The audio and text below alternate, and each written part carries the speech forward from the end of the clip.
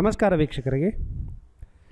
ಈ ಒಂದು ವಿಡಿಯೋನಲ್ಲಿ ಬಿಲ್ಲನ್ನು ರೀಜನರೇಟ್ ಯಾವ ಥರ ಮಾಡಬೇಕು ಅನ್ನೋ ಒಂದು ಟಾಪಿಕ್ನ ನಾನು ಇದನ್ನು ತೋರಿಸ್ತಾ ಇದ್ದೀನಿ.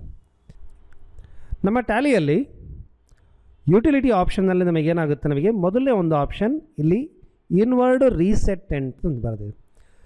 ಇದು ಬಳಸಬೇಕಾಗಿರೋ ಸಮಯ ಯಾವಾಗಪ್ಪ ಅಂದ್ರೆಗಿನ ನಮ್ಮಲ್ಲಿ ಫಾರ್ಮರ್ ಪಟ್ಟಿಗಳೆಲ್ಲ ಹಾಕಿಬಿಟ್ಟು ಬೈಯರ್ ಬಿಲ್ ಜನ್ರೇಟ್ ಆದಲ್ಲಿ ಹಾಕಿದ ಮೇಲೆ ಅಂದ್ರೆಗಿನ ಅರ್ಥ ಏನು, ನಾವು inward entry plus outward entry ಕೂಡ ನಾವು ಹಾಕಿಬಿಟ್ಟಿದ್ದ ಆ ಸಮಯದಲ್ಲಿ ಏನಾದರೂ ಇನ್ನೂ ಇನ್ವರ್ಡ್ ಎಂಟ್ರಿ ಏನಾದರೂ ಮಾಡಬೇಕಾಯಿತು, ಇಲ್ಲದ್ರೆ ಕೆಲವೊಂದು ತಪ್ಪುಗಳನ್ನು ಏನಾದರೂ ತಿದ್ದಿಸಿ ಮತ್ತೆ ಮಾಡಬೇಕಾಯಿತು.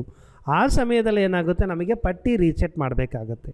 ಉದಾಹರಣೆಗೆ ಹಾಗೆ ಹೇಳ್ತಾಯಿದ್ದೆ ನಾನು, ಇವಾಗ ಫಾರ್ಮರ್ ಬಿಲ್ನಲ್ಲಿ ಕೆಲವೊಂದು ಬೈ ಮಿಸ್ಟೇಕ್ ಆಗಿ ನಮ್ಮದೇ ಕೈಲಿದ್ದು ತಪ್ಪೇದೇ ಆಗಿಬಿಟ್ಟಿತ್ತು. ಬಟ್ ನಾವೇನು ಆಲ್ರೆಡಿ ಬಿಲ್ ಜನ್ರೇಟ್ ಮಾಡಿಬಿಟ್ಟಿದ್ವಿ. ಇಂಥ ಸಮಯದಲ್ಲಿ ನಾವೇನು ಮಾಡ್ತೀವಿ, ಎಕ್ಸಾಂಪಲ್ ತೊಗೊಳೋಣ. ಲಲಿತಾ ಗೌಡ್ ಅವ್ರದ್ದು ನಾವು ಇಲ್ಲಿ 30 ಬ್ಯಾಗ್ಸ್ ಬಂದಿದೆ, ಆದರೆ 30 ಬ್ಯಾಗ್ ಅಲ್ಲ, ಅವು 35 ಬ್ಯಾಗ್ ಅಂತ ಆದಮೇಲೆ ತಿಳಿತು. ನಾವೇನು ಮಾಡಿವಿ, 35 ಅಂತ ಎಂಟ್ರ್ ಮಾಡಿಬಿಟ್ಟಿವಿ. ನಮಗೆ ಉಳಿದಿದ್ದೆಲ್ಲ ಬಿಲ್ ರೆಡಿ ಆಯಿತು.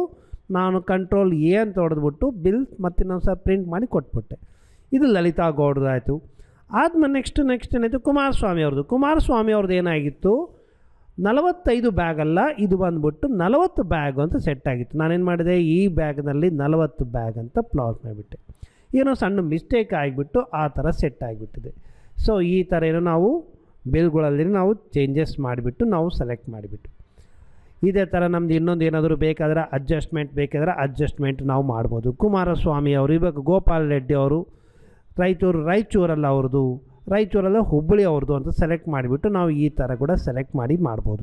ಅದರಲ್ಲಿ ಏನಾದರೂ ಲಾಟ್ ನಂಬರ್ ಏನಾದರೂ ಮಿಸ್ಟೇಕ್ ಆಗಿತ್ತಪ್ಪ ಅಂದ್ರೆಗಿನ ಲಾಟ್ ನಂಬರ್ ಕೂಡ ನಾವು ಮಿಸ್ಟೇಕ್ನಲ್ಲಿ ಸೆಲೆಕ್ಟ್ ಮಾಡಿಬಿಟ್ಟು ಸೇವ್ ಮಾಡಿಬಿಟ್ಟಿವಿ. ಈ ಥರ ಏನಾಯಿತು, ನಮ್ಮದು ಇನ್ವರ್ಡ್ ಪಟ್ಟಿಗಳೆಲ್ಲ ಇದಾಯಿತು. ಬಟ್ ಇದು ಔಟ್ವರ್ಡ್ ಪಟ್ಟಿಯಲ್ಲಿ ಆಟೋಮೆಟಿಕ್ ಆಗಿ ಅಡ್ಜಸ್ಟ್ ಆಗೋಲ್ಲ, ನಾವು ಮ್ಯಾನ್ಯುಯಲ್ ಆಗಿ ನಾವು ಅದನ್ನು ಅಡ್ಜಸ್ಟ್ ಮಾಡಬೇಕು. ಅದು ಯಾವ ಥರ ಆಯಿತಪ್ಪ ಅಂದರೆ ಅಂದರೆ ರೀಸೆಟ್ ಪಟ್ಟಿ ಪ್ರಕಾರವಾಗಿ ಮಾಡ್ಬೋದು.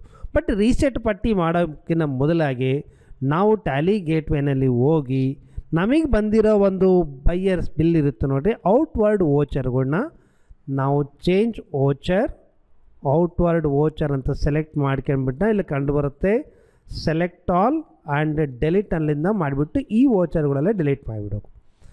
ಒನ್ಸ್ ಡಿಲೀಟ್ ಆದ ಕೂಡ ನಮಗೆ ಡೇ ಬುಕ್ನಲ್ಲಿ ಓನ್ಲಿ ಇನ್ವರ್ಡ್ ವೋಚರ್ಗಳು ಮಾತ್ರ ನಮಗೆ ಕಾಣಿಸುತ್ತೆ.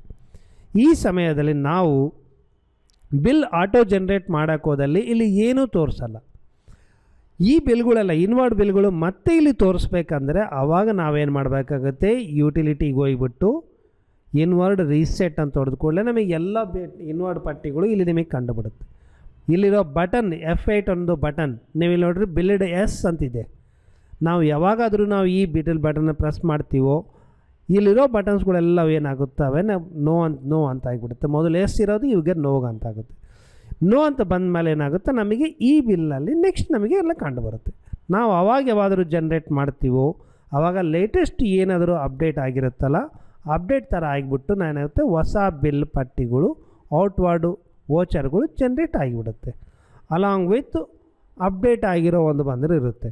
ಇದು ನಮಗೆ ಕರೆಕ್ಟ್ ಇದೆಯೋ ಇಲ್ಲೋ ಅಂತ ಯಾವ ಥರ ಗೊತ್ತಾಗುತ್ತೋ ಅಂದರೆ, ನಮ್ಮದು ಪ್ರಾಫಿಟ್ ಆ್ಯಂಡ್ ಲಾಸ್ನಲ್ಲಿ ಹೋದಲ್ಲಿ ನಮಗೆ inward entry and outward entry ಯಾವಾಗಲೂ ಸಮಾನವಾಗಿರಬೇಕು. ಅಂದರೆ ನಮ್ಮ ಹತ್ರ ಬಂದಿರೋ ಪರ್ಚೇಸ್ ಒಂದು ಸೆಕ್ಷನ್ನು ಆ್ಯಂಡ್ ಬಂದಿರೋ ಸೇಲ್ಸ್ ಸೆಕ್ಷನ್, ಬಟ್ ನಿಮಗೆ ಸೇಲ್ಸ್ ಅಲ್ಲ, ಬಟ್ ಇದು ಇನ್ವರ್ಡು ಆ್ಯಂಡ್ ಔಟ್ವರ್ಡು ಇವು ಎರಡು ನಮಗೆ ಸಮಾಂತರವಾಗಿರಬೇಕು. ಸಮಾಂತರವಾಗಿ ಇದ್ದಲ್ಲಿ ನಮಗೇನಾಗುತ್ತೆ, ಅಕೌಂಟ್ಸ್ ಕರೆಕ್ಟ್ ಆಗಿದೆ ಅಂತ. ಇದು ನೋಡ್ರಿ ಪಟ್ಟಿಯೊಂದು ರೀಜನ್ರೇಷನ್ ಒಂದು ವಿಧಾನ.